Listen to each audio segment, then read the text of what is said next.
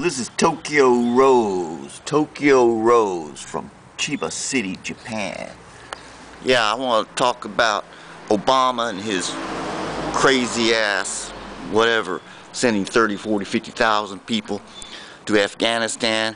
He's just trying to kill Americans. He's just a house slave. He's proved it now. Obama, what a hypocrite. Change, change, change. Yeah, he's sending all these people his green power, these green berets. That's what he's doing. And he's proved it. I've said it many times. And he is just nothing. He's worse than Bush, because he wants to pretend like he's and he's just what, a watermelon eater. He's proved it.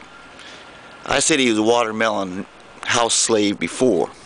People want to get down on my case, but now I proved it, hey, right? It's proven.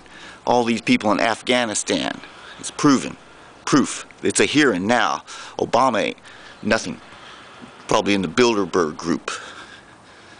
He's worse than a white man imperialist, because he's a black imperialist. That's worse, because look what they've done to his people in his country.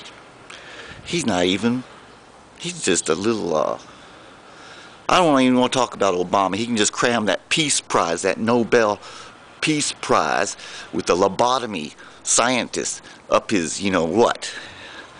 The Peace Prize is nothing but bull. And I think that Americans should get out of Japan, get these dog soldiers out of Japan, Okinawa. They're not worth it here. They need to go home. I don't think they should be here. And Americans should just shut their fucking shit up.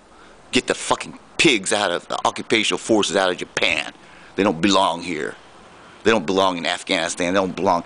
You should get your troops. You're just killing your own children. Get them out of Japan too. They don't belong in Japan.